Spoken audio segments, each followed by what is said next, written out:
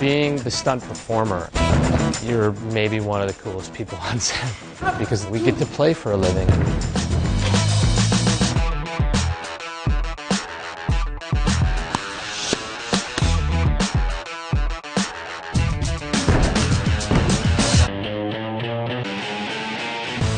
'8711 Action Design does action sequences for film from beginning to end. And what we do is we choreograph fight scenes or action sequences, and then we execute the filming of them in the actual movie.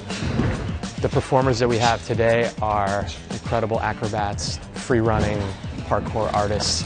Some of them have a dance background in breakdancing. You need people with extreme talents. I was a gymnast.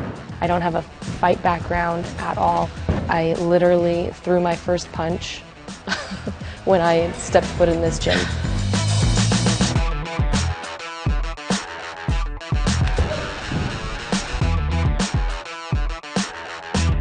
Every job is different. The Hunger Games, it's more running and jumping. Something like X-Men, it's more like fighting and flipping.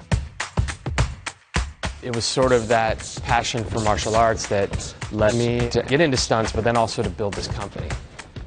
There are actors that can do 90% of their stunts, and they can do them better than the stunt performers. I would say Brad Pitt and Matt Damon. Hugh Jackman is one of those freakish athletes. But even then, the stunt double is essential to how that character is evolved. There are a lot of tricks to the trade. The stunt double is more prominent in the film than you really realize. And there are ways to disguise them the way you photograph them. A lot of our stuff is rigging oriented, safety wires, photography that we apply to green screen elements that make us look like we're in a dangerous spot. An action sequence or a fight scene, if you can't see the face, I would say it's usually a stunt double. Most of the time, they're not hitting each other or making contact. There are accidents sometimes where people do get hit. And yeah, definitely bruised up a lot. Personally, I've had knee reconstruction and I've had broken my wrist in 4 places and a couple concussions. It is part of the job. You accept the risk when you get into stunts.